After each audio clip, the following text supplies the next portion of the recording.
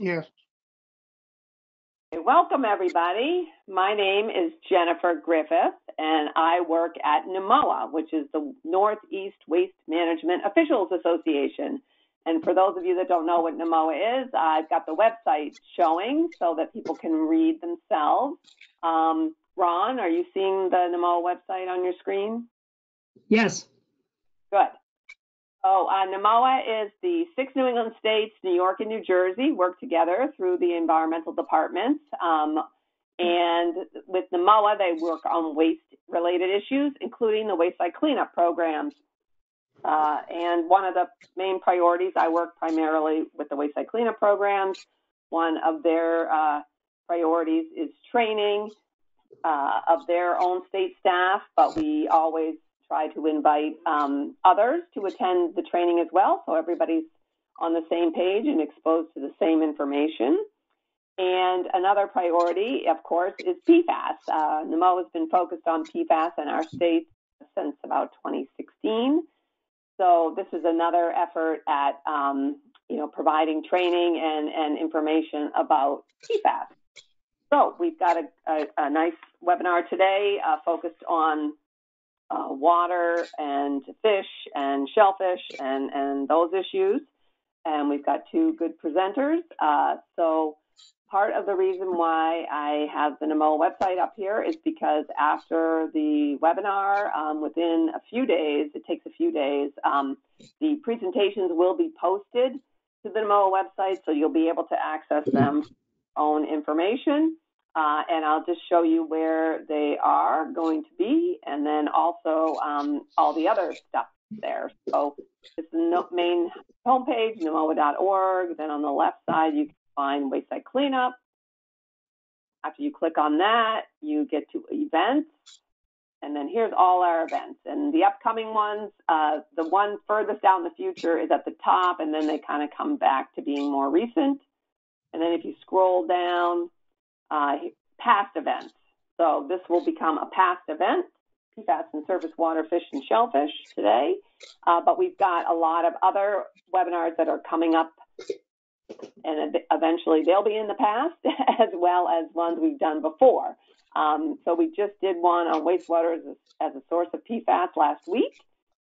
And I'll just show you the presenters and their presentations are, linked up here. So this will happen again for today's webinar after fact. So you'll be able to find the presentation. I will email everybody that's on the webinar today when those presentations are posted with a link to find them. So we've got so many people on the webinar today that we will definitely have to do questions and answers via the question box. If you have a question, please type it in.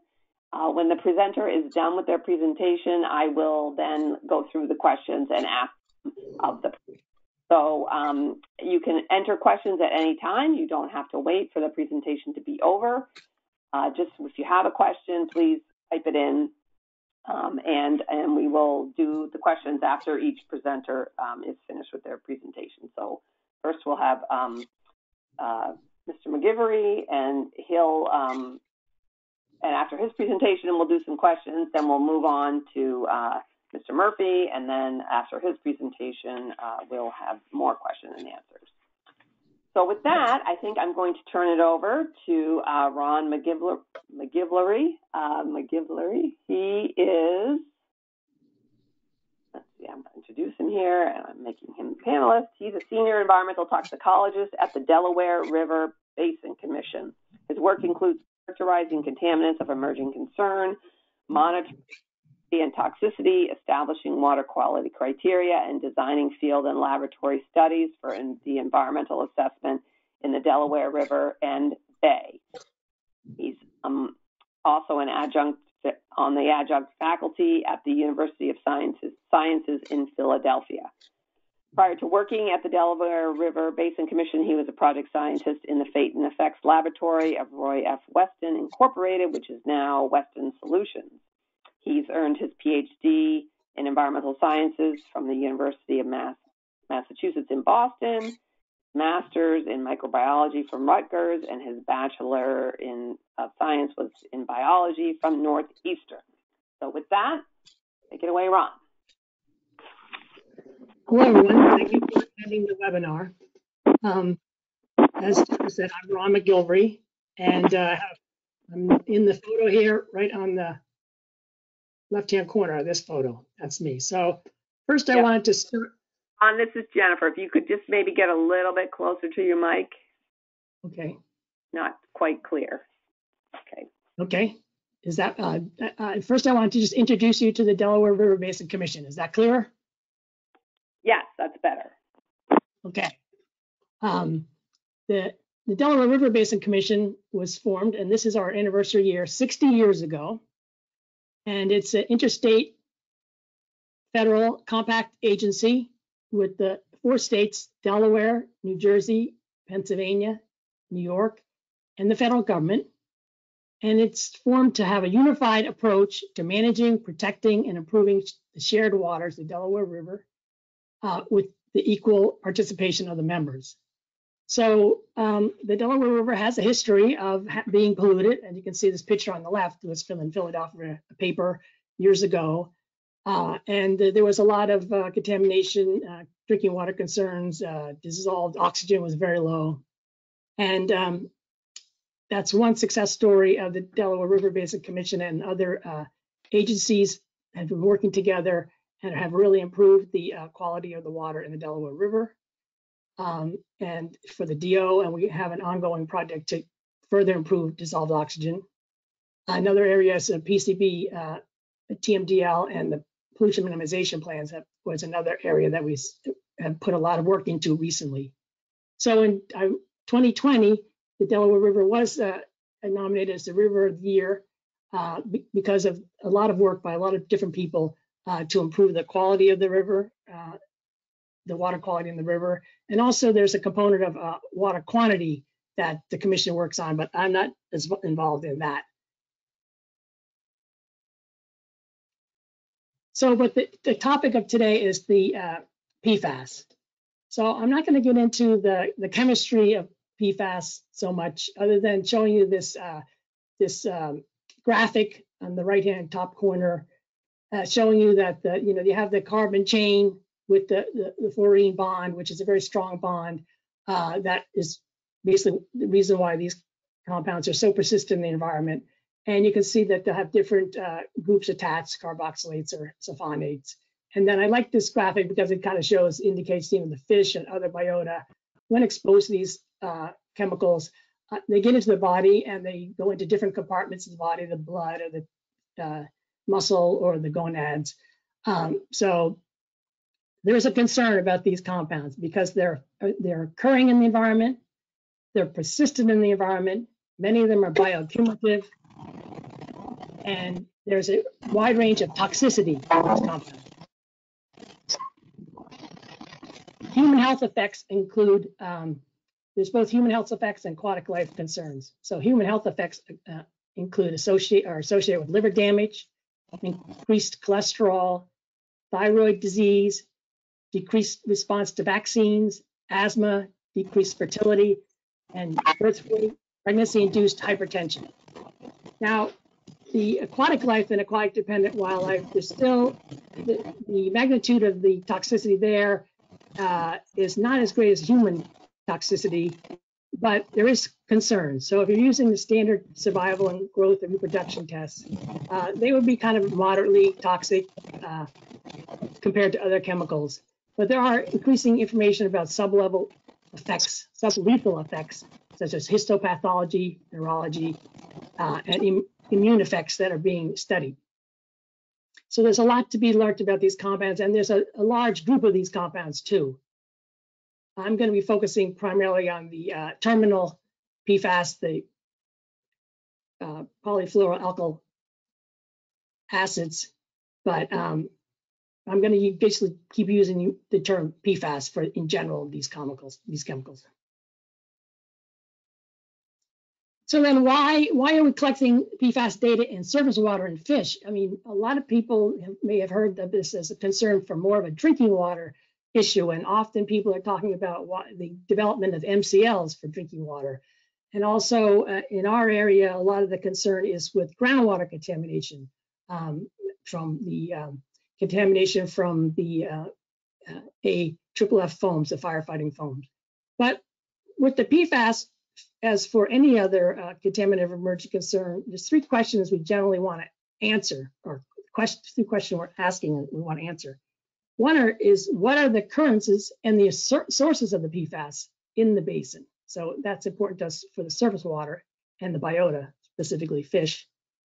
What are the risks to designated uses in the river? So for one, source water protection for drinking water.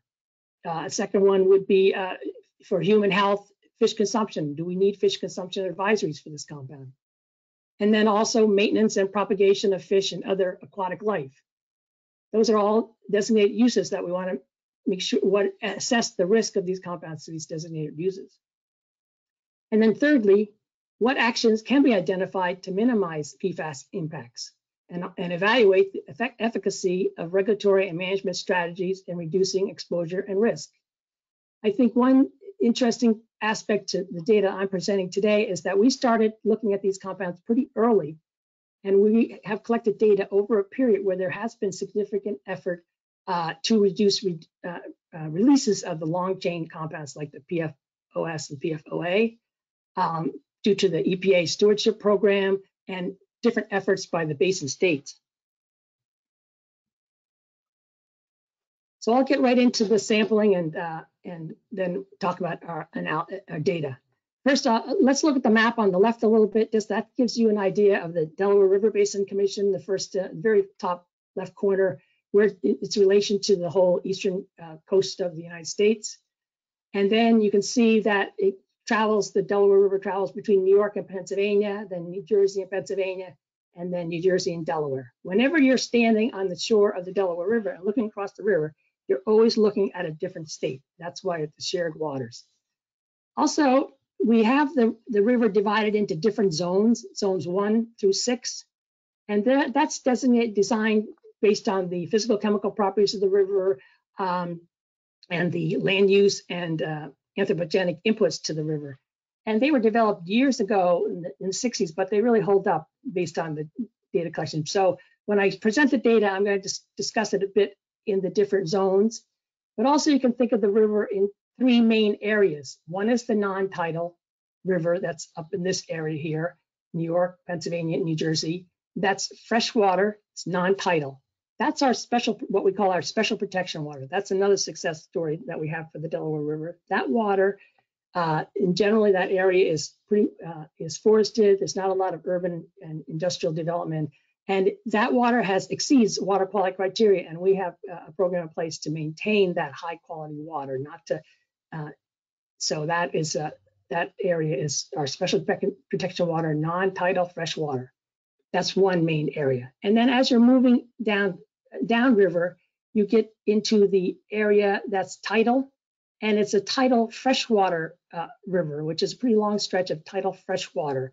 And that's also the area that is most heavily urbanized and industrialized. So this is the area where I've spent a lot of time in studying toxicity and different chemicals that in that area.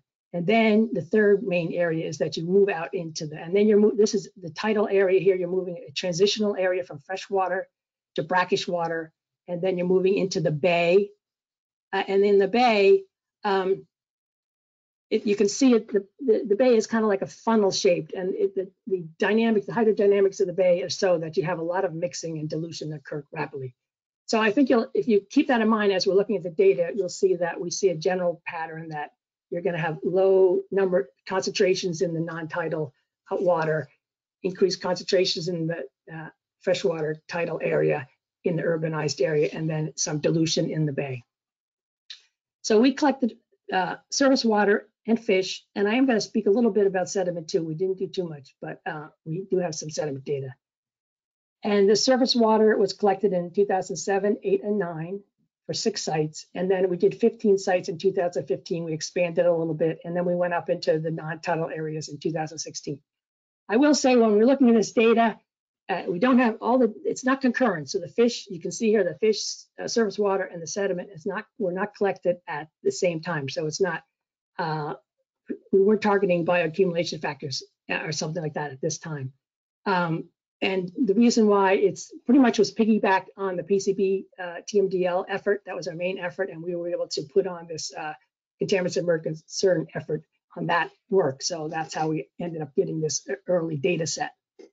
And then the fish, though, I think that's our most interesting data set. We have 4 sites in the non-tidal river, 5 sites in the tidal river, and we collected in 2004, 5, 6, 7, 10, 12, 15, and 18. And then we did the 15 sediment sites in 2016.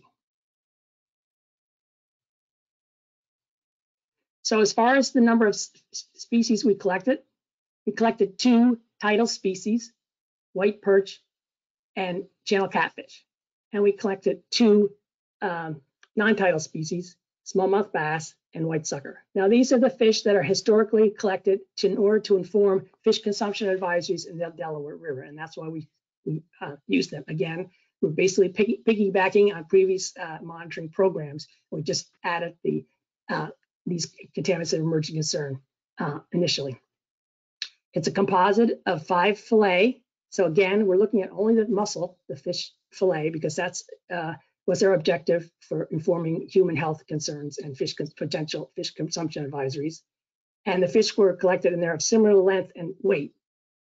As far as the surface water samples go and the sediment samples, we also conducted opportunistic sampling that was, as I mentioned, not concurrent with the fish collection.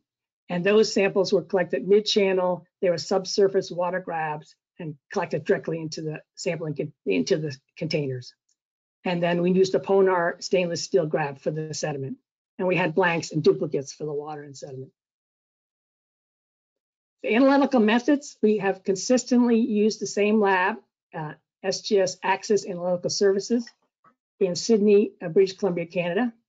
And we have 13 PFAS analytes that we measured that we analyzed in fish tissue, water, and sediment. And that's the list there. And you can see that they're focused on the terminal perfluoroalkyl acids.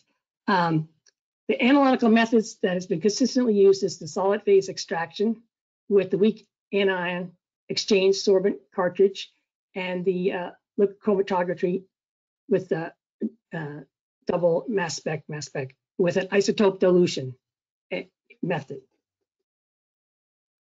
So you see we have the C8, the PFOA, and the PFOS included. And then you'll see that we have keep an eye out for the PFNA and the C9 and the PFUNA C11. That they turn out to be important part of the story here. And so let's look at the data we'll look at the water, sediment, and then get into the fish, which I think is the most interesting part of our data set. So we did have water at different years, but I'm showing you a couple of years that are pretty close for the water, sediment, and fish, just as a kind of a comparison. And if you're looking at the figure below, you can see the kilometers, and it's 500 is up like in New York State, moving down through the zone 1 and non-tidal area. Moving into zone 3 and 2 is the tidal freshwater river, and that's drinking water source area, zones 1, 2, and 3. But then when you move into zones 5 and 4, that's where you're getting into the more industrialized area, and it's not drinking water, it's not source water for drinking water. And then zone 6, you're moving out into the bay. So overall, we did see that we're below regional and national guidelines for PFAS in areas designated for drinking water sources. So when we say regional guidelines, I'm comparing the surface water to the MCLs that have been developed by New Jersey, the PFNA at 13 nanograms per liter, PFOS at 13 nanograms per liter, and PFOA at 14 nanograms per liter. And we did not see those exceedances in the source areas for drinking water. The zone 1, the non-tidal area, basically saw below detection limit for the most part. And then in zones, like as I mentioned, 4 and 5 is where we saw some concern. In the early 2007 water data, we saw 976 nanograms per liter of PFNA. That's the C9. And then that, but luckily and thankfully by 2015, most sites are below the detection limit for the PFNA. So if I had that, you know, that would be off the chart here right now. So that would be a completely different figure if we have those early data. And that's because there's industrial releases of PFNA in the area. And that's what we kind of tracked in this study. PFOA and PFOS were frequently detected, but as I said, they were below basically below the 10 nanograms per liter. Even in actually in zones 4 and 5, even by 2015, they were below the 10 nanograms per liter. Now, although we're seeing reductions in the long chain PFAS, the short chain PFAS have been frequently detected with the hexa and the penta maxima around 28.9 and 22.9 in 2015. So that's the last year we actually have water data that the DRBC has collected. And you can see, so we're not seeing the same decline for the short chains. So that's something when we go out, we're planning to go out in 2021. I'll talk about that in a minute. And that's something we're going to be looking for. And then zone 6, as generally occurs, we see a lower concentration. And if you combine all the 7 compounds that were detected in the water in zone 6, they combined with 38 nanograms per liter. And that's in the sample site that's upriver a little bit. And then when you go out further down in the bay, it's even lower.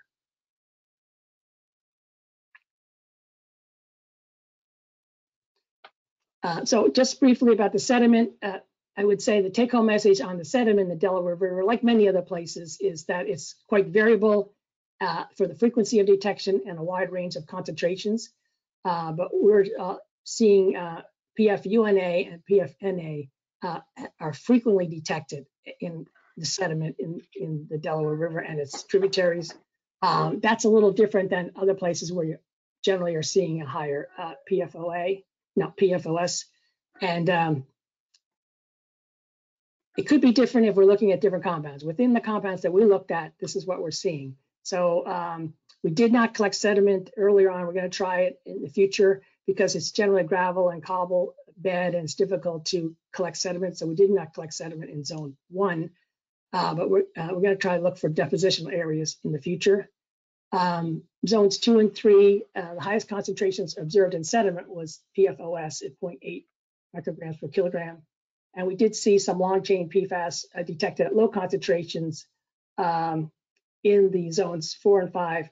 Most frequently detected were the C11, C9, and the PFOS. We only saw one site that had a very low amount of the PFUNA, the C11 in the zone 6.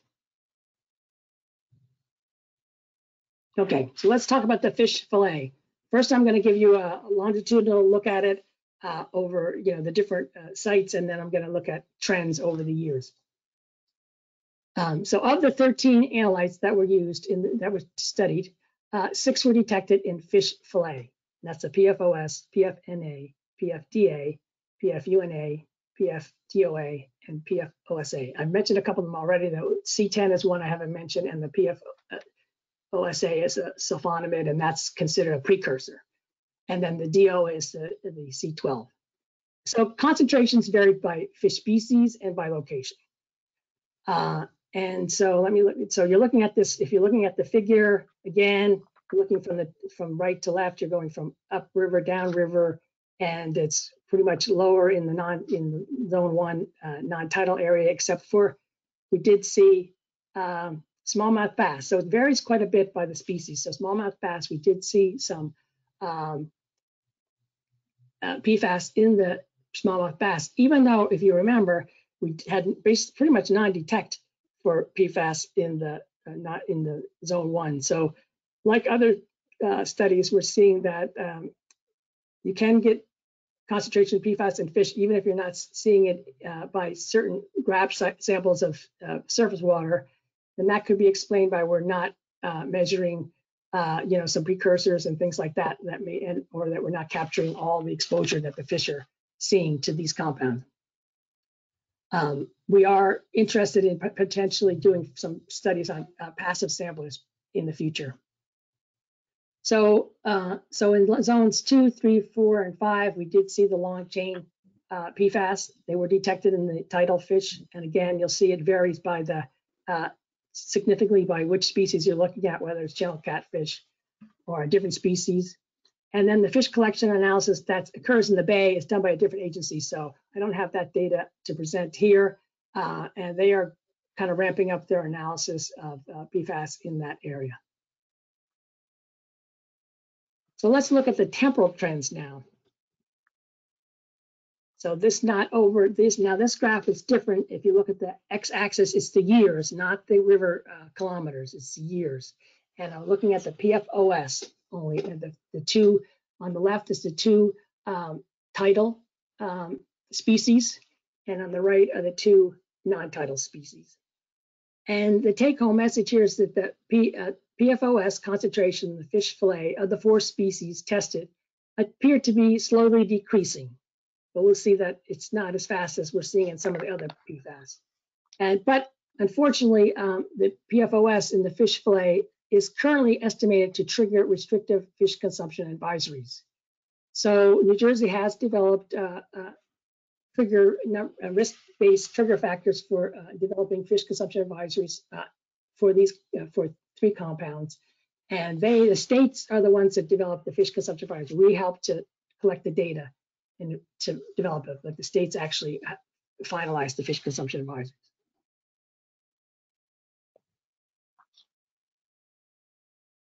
So another temporal trend for the fish in this slide, now you're looking at the PFUNA. And here, in this case, we have on the tidal fish again on the left side and non-tidal on the right. And the PFUNA concentration was highest in tidal fish with the known local discharge.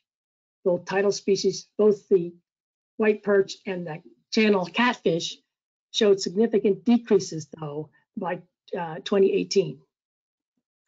And then what I did, you can see that I have both detected and non-detected data, so censored data. So I used the Mann-Kendall analysis for a trend if it's no censored data, and the ATS analysis for in R if there was censored data, if it was non-detect data.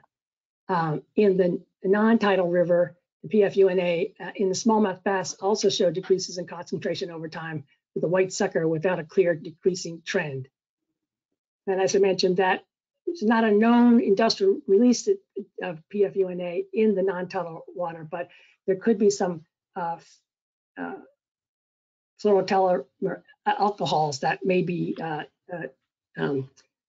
precursors to PFUNA in that water that we haven't monitored yet.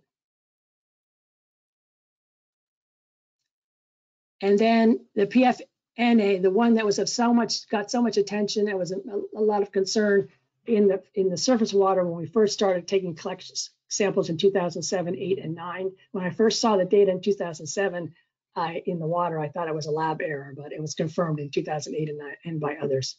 So if we're looking at the temporal trends for PFNA, and now I'm just showing the tidal fish, the channel catfish, and the white perch. It was high in the early years, but detected in the tidal fish, it decreased to below or near detection limits by 2018. So there's been a dramatic, statistically significant reduction in this PFNA, and that makes sense since there's been a big reduction in the amount of this compound that's been released into the river. So the PFNA concentrations and trends are presumed to reflect early site-specific releases and subsequent actions to reduce industrial discharges of PFNA to the tidal portion of the river. And the PFNA levels in the non-tidal river were below detection levels throughout the study, so I didn't show that.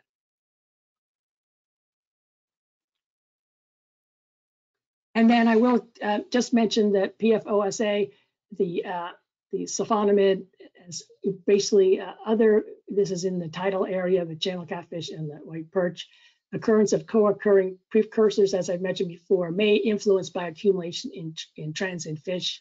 So the PFOSA had highest concentration in tidal fish collected in 2012, with no significant trends observed through 2018. And then in the non-tidal water, we didn't see that compound.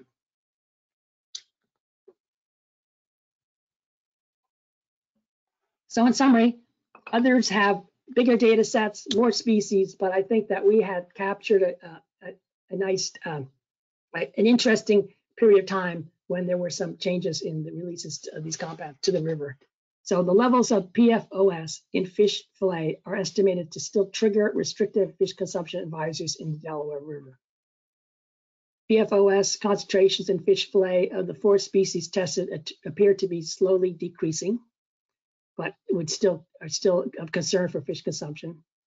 The PFAS observed in fish and surface water indicate that further evaluation of risk to human health, aquatic life, and wildlife is warranted in the Delaware River. And the surface water samples collected from the tidal Delaware River between 2007 and 2015 did have elevated levels of the PFUNA and PFNA in areas not designated for drinking water sources, with apparent decreases over the sample period. It's harder to do the trends in water, so I can't say a statistically significant change, but it looks like the trends are definitely going down. Surface water concentrations vary for other PFAS, but appear to be below regional and national guidelines for PFOS, PFOA in areas designated as drinking water sources in the Delaware River main stem. So you notice that the last sample we have is 2015 for water and 2018 for fish. So basically the DRBC has shifted a little bit. We're a small organization, and there was a lot of emphasis on nutrients. So we've been working a lot on a eutrophication model, but we have managed to get some external funding to do some more PFAS analysis. And that's what I'm going to mention to you what we're planning to do next. Based on, one good thing is we had plenty of time to kind of look at that previous data and kind of see what we had and try to come up with what's the next step we should do. So we are focusing on a concurrent sampling of surface water, sediment, and fish in the tidal and non-tidal river. And a big difference is that a second big difference is that we're going to extend the list to 40 PFAS analytes, which will include precursors and some replacement compounds. So that's the list of the compounds that we're going to be using. I'm not going to go through them all, but you can see it's a pretty extensive list. And we are continuing to work with the same lab, SGS Axis, and it's basically a similar method with the expanded analyte list. And I think we'll see. We're interested to see, as I said, some of the large group of PFAS. We're trying to expand that list. And I would say, I guess the only other thing as far as expanding the list, we are looking, as I mentioned, looking into potentially doing some passive sampler work and non-target analysis and total oxidizable precursors, but that's not in our schedule for 2021. But I'll end with my contact information, my email address, also the website for the DRBC's Contaminant Emergent Concerns website, which includes the PFAS data, and also we did quite a bit of work with pharmaceuticals and for flame retardants. And if you want to read about this study a little more, it is published in the Integrated Environmental Assessment and Management under Temporal Trends of PFAS in the Delaware River fish. So thank you for your attention. Great. Thank you so much, Ron. That was very interesting, and we have quite a few questions here. So we'll try to go through some of them for about 10 minutes here. What is the PFOS, PFOS fish tissue advisory value? And is that the same as New Jersey's, or do you have different ones, or could you tell? Yeah, I'm using the New Jersey values that, so it's like there's 3 values based on like, I think the lowest one actually is like 0.5. I think it's 17, and then I believe it's 38. Those are the numbers, and they're basically the same, the numbers that New Jersey has developed. So like as I said, the states would determine the fish consumption advisories, but based on comparing it to those numbers, which I did in the article that's here, there would be exceedances, like 80% of the compounds. And then I also compared it to like European numbers and numbers from Australia, and we have like we would exceed those fish consumption advisory numbers also. Okay. So I think this is a really good question. So the fillets is more how a human would eat fish, but how about in the natural environment, a lot of predators eat the fish whole. So have you done any analysis of the whole fish, and are you looking at the impact on other species? We are not, because we're looking at informing the fish consumption advisories. I do think there's a lot to be considered as related to aquatic dependent wildlife, because it's known that fish that have gills are taking these compounds up, but they're also releasing them pretty quickly, some of them. But the air breathing organisms that are eating the fish, I think they have a higher capacity to bioaccumulate. And there has been work done for peregrine falcons and for aquatic, like dolphins, that show high levels of these compounds in those biota in the Delaware River. But it's, we're scrambling to keep, as I mentioned, we had a couple of years we weren't able to do any collection of data. So I'm scrambling to get external funding to do more data, but it has to be, it's limited. But I think that's definitely an area that needs attention. Okay. How about looking at tributaries to the Delaware River? Have you done any sampling up any of the tributaries and identified potential, I guess, partly potential sources that are coming in?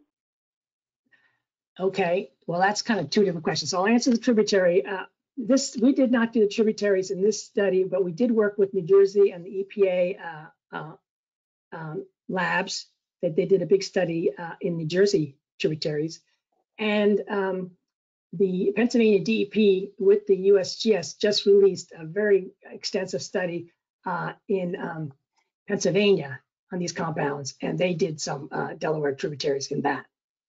So working together, trying to fill gaps, and we're responsible for the shared water. That's the main stem, and the tidal tributaries are also part of our mission, but the primary task we have is the shared main stem water.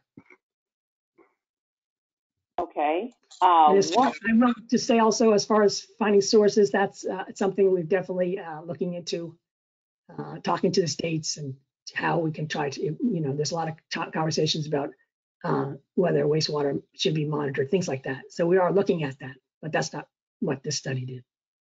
Okay. How about sediment sampling depth for the sediment sampling? It's superficial, and we just did the Ponar grab. So it's not exactly, we didn't do any cores or anything like that, although that would be very interesting because it's definitely historic, trends on these compounds, but we didn't, it's a superficial sediment sample. Okay, when you're doing the sediment sampling, are you going to be looking at any of the benthic organisms? And do you have a sense whether they've got?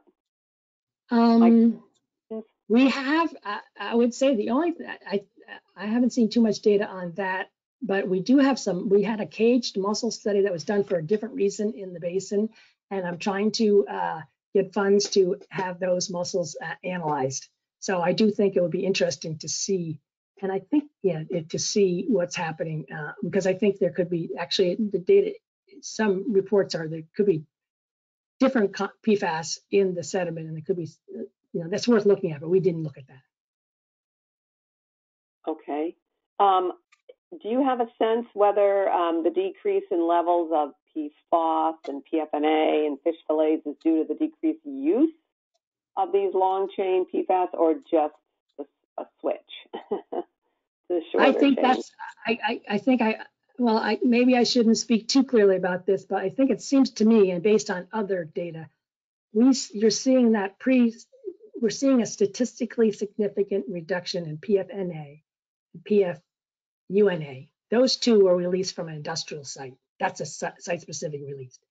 The PFOS, not as much. So I think that maybe you're getting consumer, releases, a lot more different releases, and you're not. That's one explanation why you're not seeing as much a reduction in the PFOS as you are seeing in those other two, which were just like cut off.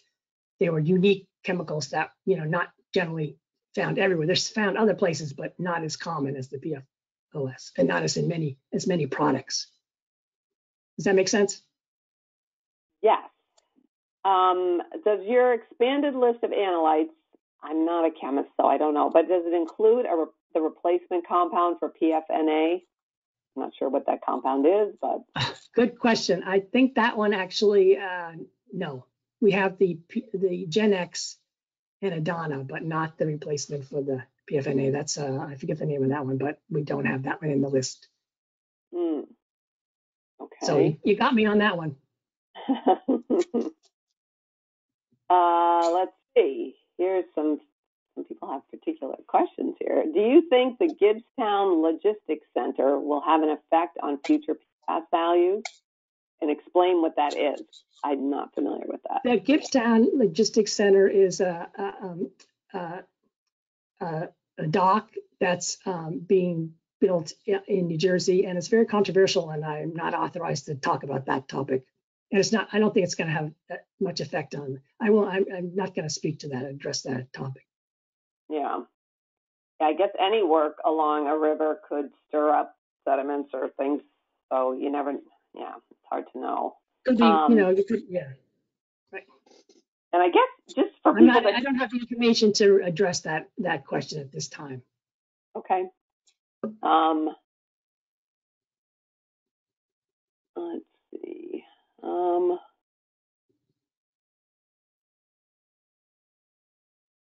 Let's see. Are there thoughts about sampling for PFAS in the fields and the in parts of the floodplain that can be impacted when the river does flood?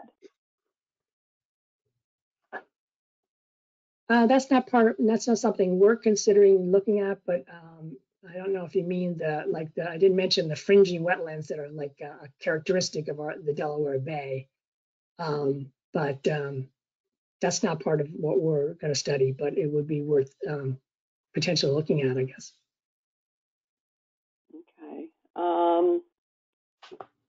Let's see. I guess just as some background that might be helpful, just the river itself, the Delaware River, is a huge river. So the fact that it has PFAS, at levels that you can find is a little concerning to me. But not a delusion. Are there particular dischargers, and manufacturers and of these chemicals that you've been finding? Yes.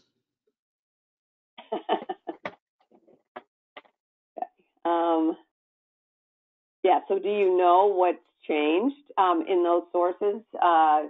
What? Well, for the PFNA, as I always mentioned, that they kind of changed the formulation. They're not using that compound. They're using a different. They switched their production. Okay. Okay. And I guess one more before we switch presenters here. But are there any common issues that have come up with like analytical methods and QA/QC and your tissue sampling, or any lessons learned that you can impart to others about the exact, the sampling and analysis part of it? Well, I do think the isotope dilution method is the way to go. I do think you need to have plenty of, controls, your blanks and your duplicates.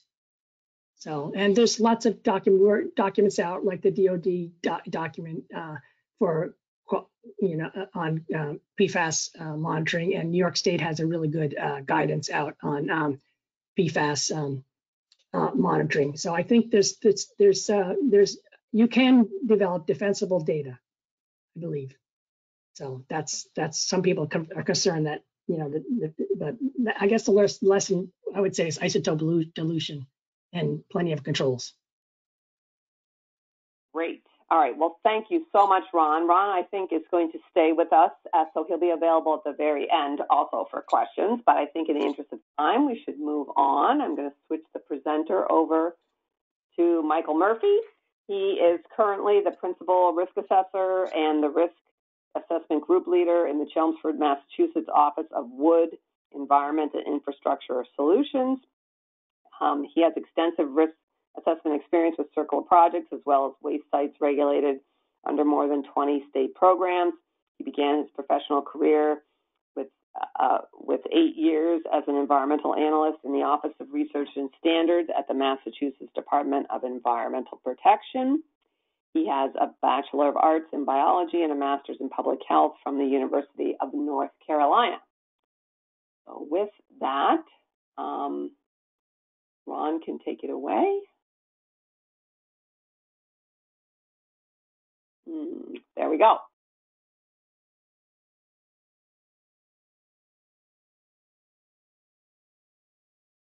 Oh, I don't hear you though, Mike. Oh.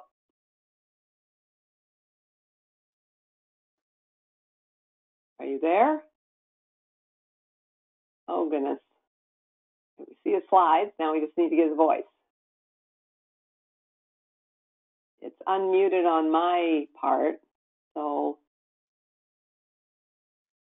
we were talking earlier, and I could hear him, so he's there. Oh, I think he's decided to call in with the telephone, so we'll have to wait here a minute, folks. Let's see.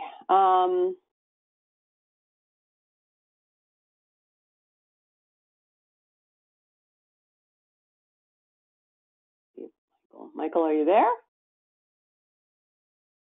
All right, well, bear with us. Hopefully you'll just take him another minute or two to get in here.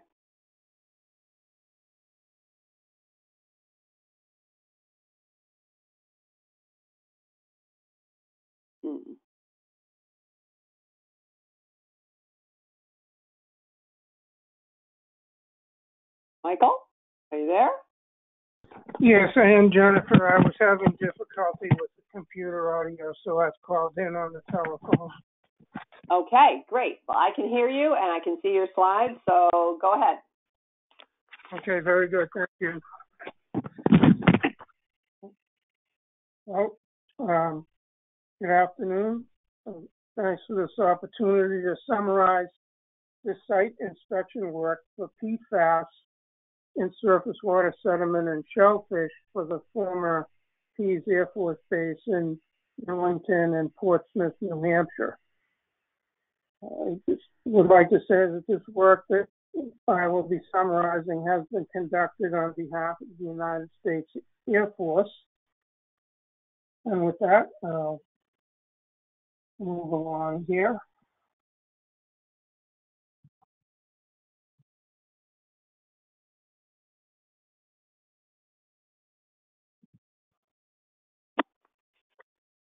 Oh, you can just click, if you click into the slides, then it should be able to advance. There you go. Just a very brief bulleted list of the presentation content. And the photo here is actually a view of one of the surface drainage features at the site, where it the drainage feature is called Peverly Brook, and this is where it, at its mouth, where it meets Herod's Cove.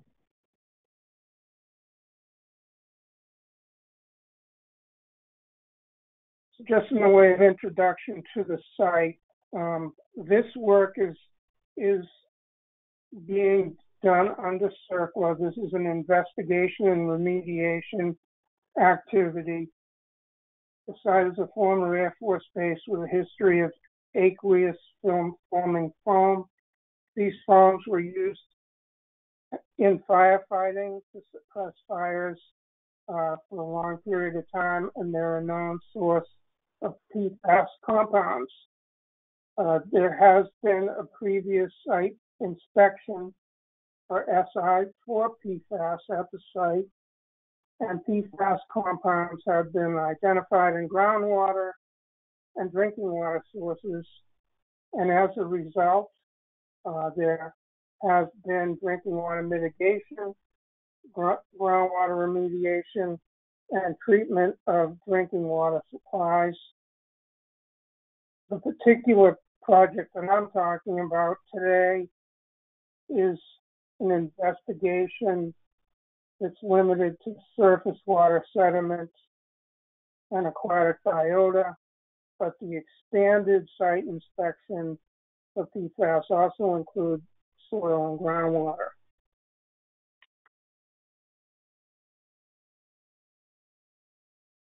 We will be conducting a remedial investigation as a follow-up to the expanded SI work. And I'll go to the next slide. For those of you who may not know, under the US EPA CERCLA process, there are several steps of investigation, starting with a site investigation, the expanded site investigation, which I'll be describing today. Then we go to a remedial investigation, feasibility work plan, and then a remedial investigation feasibility, and then proposed plans, and then conducting remedies.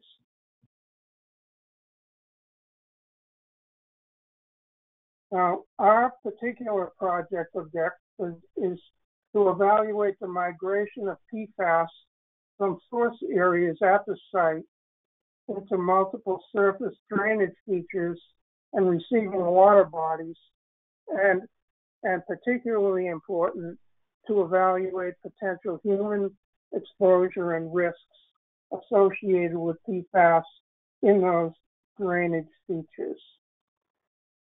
This is all being done as part of the expanded SI. We have identified the surface water features.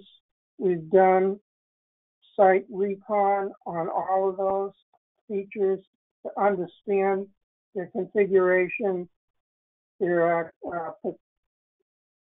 potential for human contact with surface water sediment and biota. And we're doing this to develop a human health and ecological risk assessment, conceptual site model, and evaluate the need for further investigation.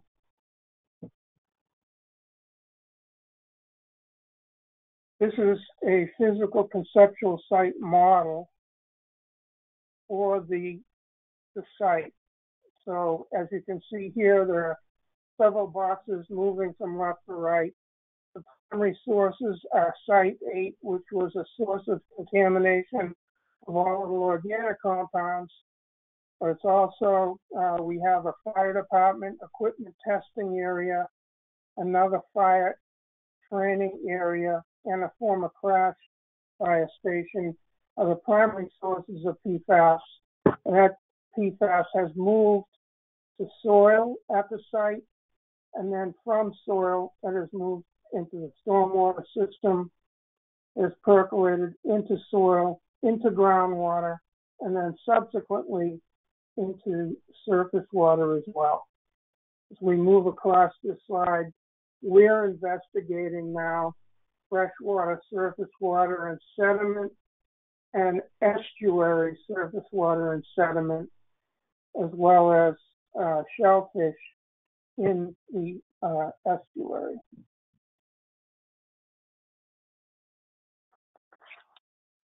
This figure shows the location of the former Air Force Base. And as you can see here, the main runway for the Air Force Base was in this area. And currently, the site is used as a trade port, the area. There's also a National Guard base, and there's a National Wildlife Refuge. As you can see, the site is located on a peninsula that is surrounded by water. To the west, Little Bay and Great Bay, which are tidal water bodies, estuary, and the Piscataqua River to the west, to the east. And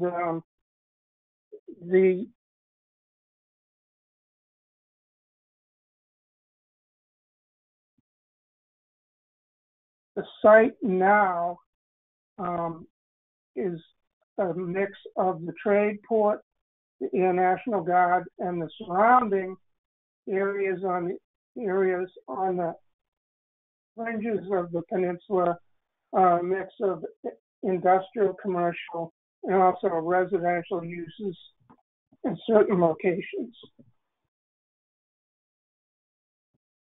We conducted in-person, on-the-ground reconnaissance of the drainage basins and the drainage features around the site to understand each of the brooks, streams, and ponds, the physical accessibility, depth, and width of the water, evidence of fishing, boating, swimming, hunting, and those types of things in land use, residential, industrial, and undeveloped land, to understand human potential exposure pathways and scenarios.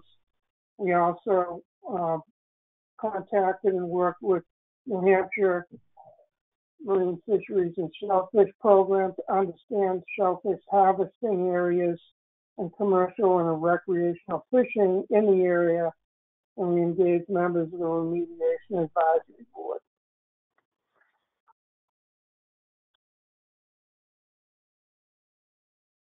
This figure shows, first of all, the AFFF, the source areas, which are identified in pink shading, as you can see here and here and here. Also shows the drainage features, which are all of the brooks. As you can see here, we have Knights Brook and Mill Ponds, Pickering Brook here that flows in this direction. We have Peverly Brook, which flows to the south down here to Harrods Cove. And we have Flagstone Brook as well over here, the McIntyre Brook here that actually drains the stormwater from the runway area. This map also shows the groundwater flow direction with these arrows. And as you can see, groundwater flows radially in all directions from this basic high elevation area, which is the source area and the location of the former fire training area. So groundwater flows in all directions, and surface water also flows radially from the center here out towards the water bodies adjacent.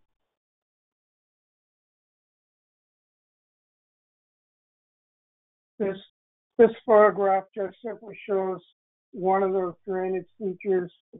This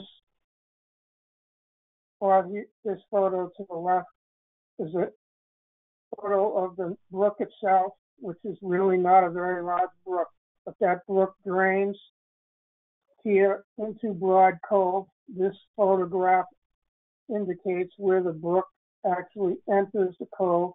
This is a photograph at low tide. And then this photograph is high tide in the further out from the mouth of Knights Brook, showing the full range of physical conditions.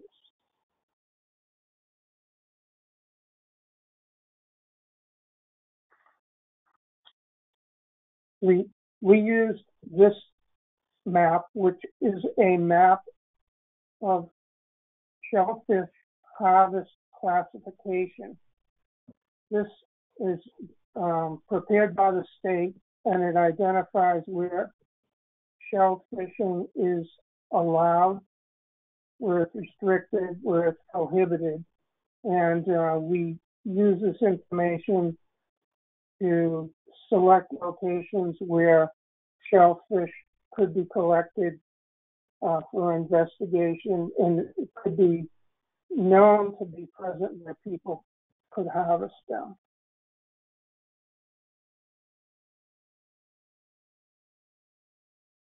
The field effort for this work, which included the collection of surface water, sediment, and shellfish sampling, can be summarized very quickly here with this figure. There were 26 freshwater, surface water samples collected along the various brooks that are present here. These rectangles each represent samples where surface water, sediment, or shellfish samples were collected. You can see that we had good coverage on the peninsula along all the drainage features that were identified, and where those drainage features enter the surface water bodies on the perimeter of the peninsula. We also collected samples of surface water, sediment, and shellfish at reference locations, one here at Comet Creek and one here, which is up at the mouth of the Bellamy River. These sites are remote from the site area, but they are located in similar physical conditions to the brooks and streams that we've evaluated. As you can see here, we've collected surface water samples from the freshwater brooks as well as the estuary, sediment samples, 21 freshwater samples from the freshwater brooks, 9 from the estuary here and here, and 61 shellfish samples from the estuary at these locations in the reference areas, as well as at the mouth of each of these brooks that drain into the estuary.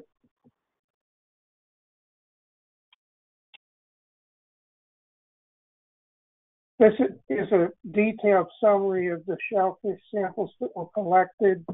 The main point to take away from this slide is not to look at all of the details, but to understand that we collected 3 types of shellfish: soft shell clams, American oysters, and blue mussels. We collected them all 3 at any location where they were present, and if they weren't all 3 present, we collected those that were available. It's an extensive shellfish collection program for this inspection effort. This is a photo of the shellfish. To the left is soft shell clams, the blue mussel in the center, and the American oyster on the right. Once all of the samples were collected, surface water, sediment, and shellfish, they were submitted for laboratory analysis. This is the analyte list, which includes 13 PFAS compounds. And listed here are the reporting limits for surface water, sediment, and shellfish. The reporting limits, as you can see here, for surface water, the lowest reporting limits are 15 parts per trillion. The sediment, 0.88 parts per billion, and for shellfish, 0.567 parts per billion. These 13 compounds are those that have previously been detected in groundwater at the site.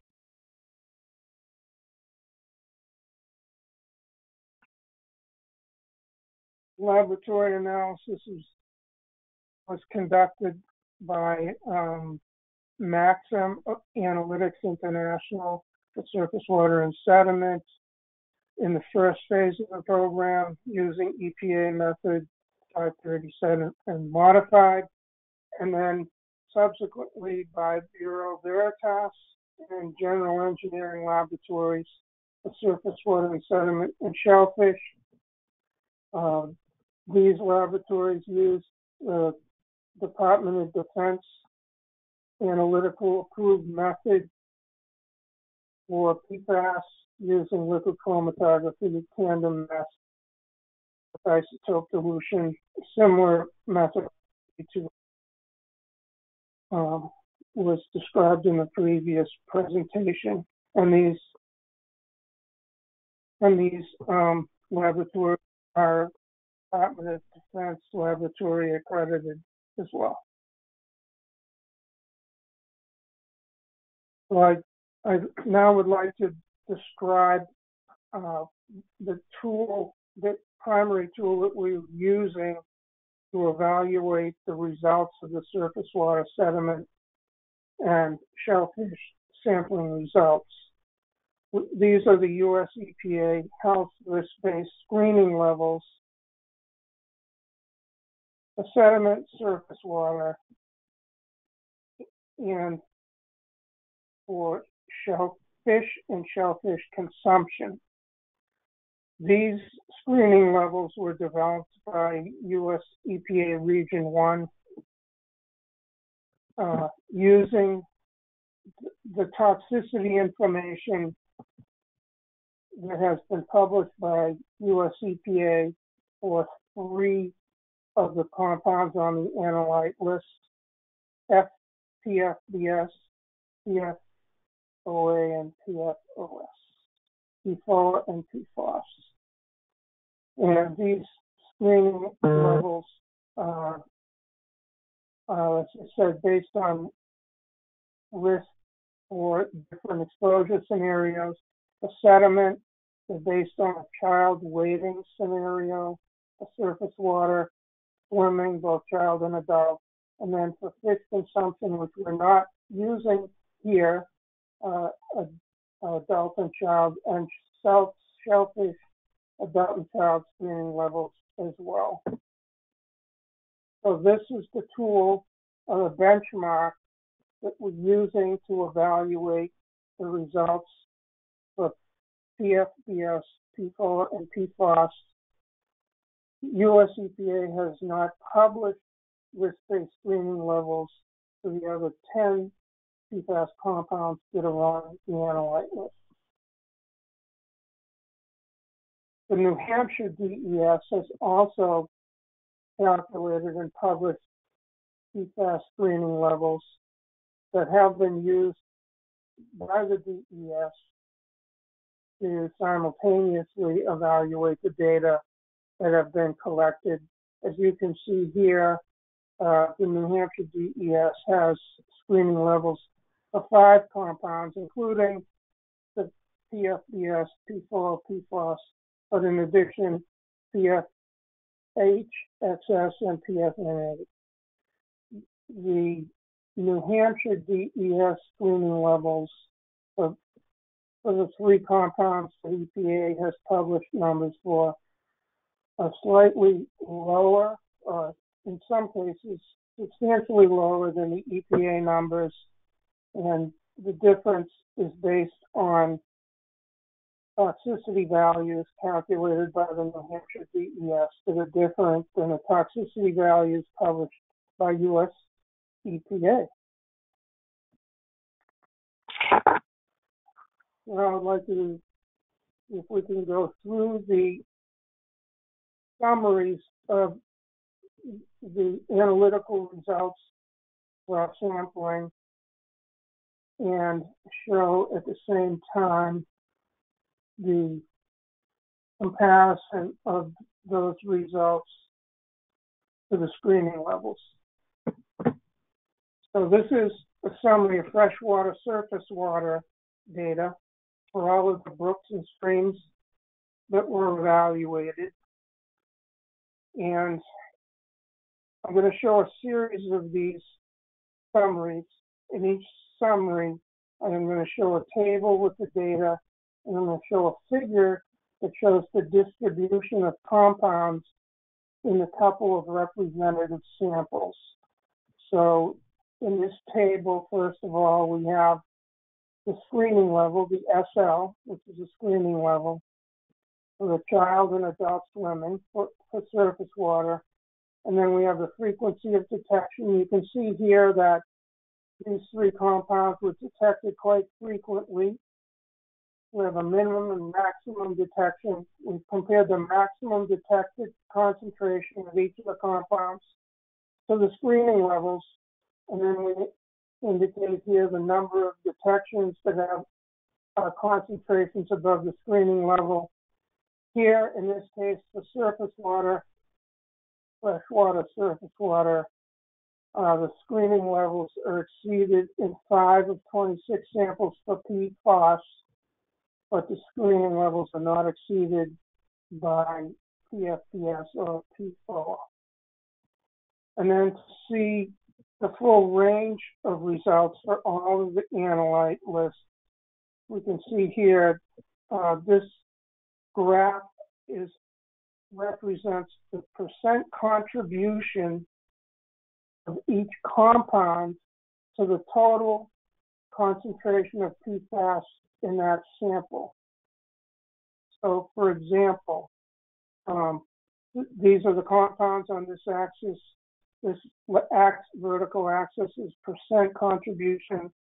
You can see here that PFAS in this sample for Pickering Brook, listed in orange, the PFAS concentration in that sample represents 49.9% of the total concentration of all of the PFAS compounds in the sample. Looking in this figure, what we see is that PFAS, PFHXS, and PFHXA are the predominant compounds in that sample. PFAS, PFHXS, and we see that clearly. We see that PFAS is the one that is predominant. It has the highest concentrations among the chemicals in that sample. The PFAS concentrations that were above the screening level were from Pickering Brook, Watering Brook, Flagstone Brook, Paul Brook, and Knights Brook.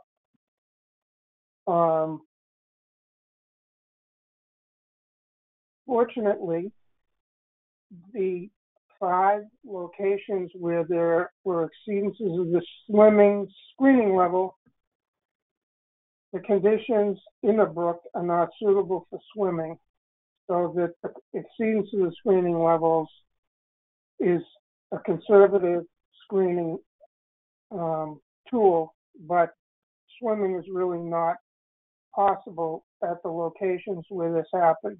The water was shallow and the configuration was not suitable for swimming. We now go to the freshwater sediment. This, first of all, point out in the table, you can see here the number of detects above the screening level, none for the 3 target compounds. So all of the concentrations of these compounds in sediment were the EPA screening level for sediment, indicating that there's minimal risk for wading in the water bodies that we evaluated. And then in the graph below, you can see that by far PFAS is the most predominant compound in sediment in the freshwater brooks and streams.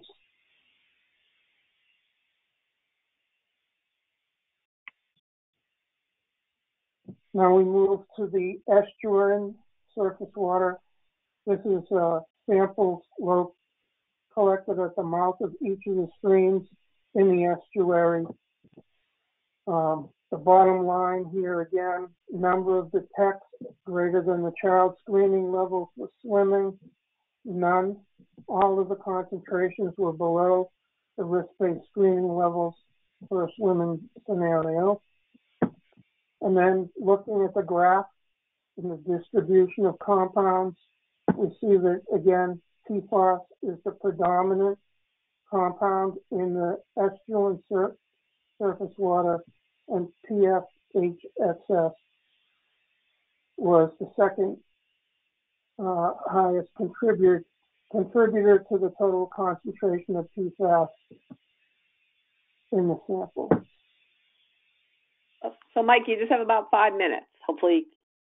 Okay. I will move along quickly. This is the estuarine sediment. Bottom line again here is that none of the concentrations were above the screening level for a child waiting. So surface water and sediment conclusions, very little evidence of recreational use for the freshwater features, and PFAS, PFOA, and PFBS, where detected, were below screening levels, indicating that health risk associated with these compounds in these water bodies was minimal. And moving on to the soft shell clam tissue data. Again, the bottom line here is in this particular table, we have target sample locations at the site and the reference area locations in the bottom. The bottom line, number of detects with concentrations above the child screening level, which is the most conservative one, none. So all of the soft shell clam tissue data samples had concentrations below the health risk-based screening levels. The soft shell clams. Similar table here for blue mussel data collected in the estuary locations. Once again, the bottom line, all the concentrations were below the screening level for blue mussel, both in the site-related locations and reference locations. Again, with the American oyster, similar situation. Concentrations are substantially lower in the tissue than the screening levels.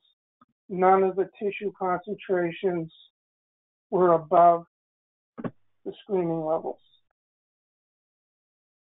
Shellfish data, observations, and conclusions. There were only 4 PFAS compounds that were detected: PFBA, PFOSA, PFAS, and PFPEA. For the target area, the shellfish, PFAS was most frequently detected. PFOA and PFBS, which are 2 of the 3 compounds that EPA has published screening levels for, were not detected in any shellfish samples. So the bottom line here is that the screening evaluation for shellfish does indicate that there are low levels of PFAS and these 3 other compounds, but those levels are not indicative of any type of substantial risk for people who might be consuming them. The conclusions and path forward here for this study, the freshwater, surface water, and sediment data indicate minimal health risk for PFAS, PFOA, and PFBS, the current recreational exposure pathways. Consumption of freshwater finfish from identified site-related drainage features is unlikely, just based on the configuration of those brooks and streams, and the low concentrations of PFAS in shellfish indicate minimal risk from shellfish harvesters. The primary sport fish in Great Bay and Little Bay, the migratory striped bass, with limited residence time in the area and limited time for uptake of PFAS, PFOA, and PFBS. And additional investigation of direct human exposures to PFAS, PFOA, and PFBS in freshwater and estuarine surface water and sediment our consumption of shellfish is not planned. However, data gaps are currently being evaluated, and the IR and the remedial investigation work plan is in progress. Just a couple quick comments before I wrap up here. In addition to these direct exposures to surface water and sediment, there are currently in the RI work plan some consideration for addressing potential consumption of wild game that might drink surface water from these impacted brooks and streams, and also to evaluate consumption of backyard produce, fruits and vegetables, and animal products such as meat, eggs, and dairy that might be irrigated with or might be fed with surface water. And I'd just quickly like to acknowledge that there are a tremendous number of people and organizations that contributed to this investigation and study, including the Air Force, our offices in Maine and Massachusetts, the laboratories I mentioned, US EPA New England, New Hampshire DES, New Hampshire Marine Fisheries, and Shellfish Program, members of the Peas Restoration Advisory Board, representatives of the Peas Trade Port, and the citizens of Newington and Portsmouth, New Hampshire. And then I've also provided my contact information with my Wood email address and phone number. And that concludes my presentation. And if we have any questions or discussions, I would welcome that. Okay, great. Thank you very much, Mike. So, a couple of questions. What, and this is for you or Ron, or both, what is the level of fish consumption that these, sort of the advisory levels are based on? Do you know? Yes, I do. I do have that information. The fish consumption screening levels, the shellfish, I don't have the specific average daily intake here handy, but it is, the numbers are based on US EPA and New Hampshire DES concurred with not a subsistence level of consumption, but consumption of shellfish on the order of one meal per week on average. I can, as a follow-up, provide the reference to the EPA calculations and the actual consumption rates. Okay. Yeah, you could even add that to a slide before you send them to me. So just a reminder to everybody, these slides from both presentations today will be posted on the NMOA website eventually. It takes a little while, probably by end of this week or early next week, and I will send an email out when they are ready. Let's see. Now, while you didn't really find too much in the shellfish, was there one species, because you sampled 3 different species, I think, was there one that tended to have concentrations more than others, or are they all similar? Actually, the concentrations were quite similar, and the interesting thing is that the concentrations were actually very similar among the 3 species.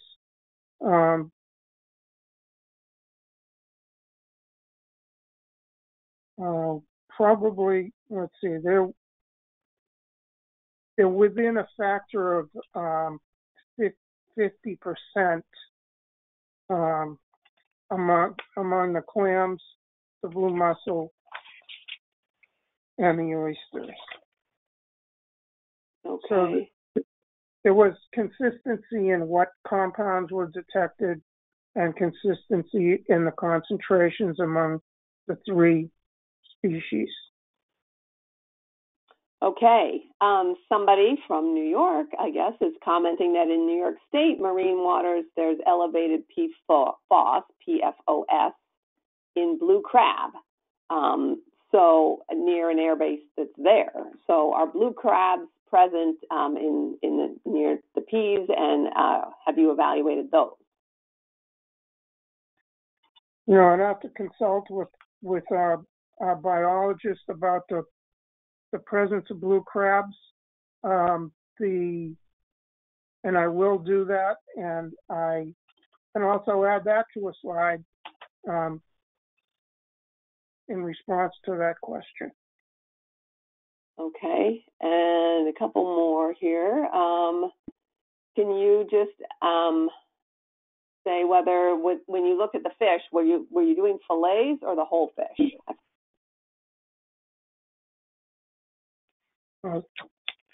Okay, so we evaluated shellfish. So we collected multiple clams, mussels, or oysters, and then they were composited and homogenized, you know, without the shell. Several of the individual clams, mussels, and oysters were composited, homogenized, and then analyzed. So we were analyzing the same material that would be consumed. Right. Okay. Here's so there's the blue crabs, but also how about lobsters? Don't New Hampshire have lobsters? Yes, and actually, I was speaking with one of my colleagues, Amy Quinton, who was involved in a lot of this work and did a lot of this work, and she mentioned to me today that the Restoration Advisory Board members and other people from the community were interested in doing some work to collect and analyze for PFAS in local lobsters. So that is something that is currently being discussed. Okay. Here's just a general question, which is what motivated the Air Force to do all this sampling? Was it because they had high PFAS concentrations in the groundwater that they thought might be also contributing, or?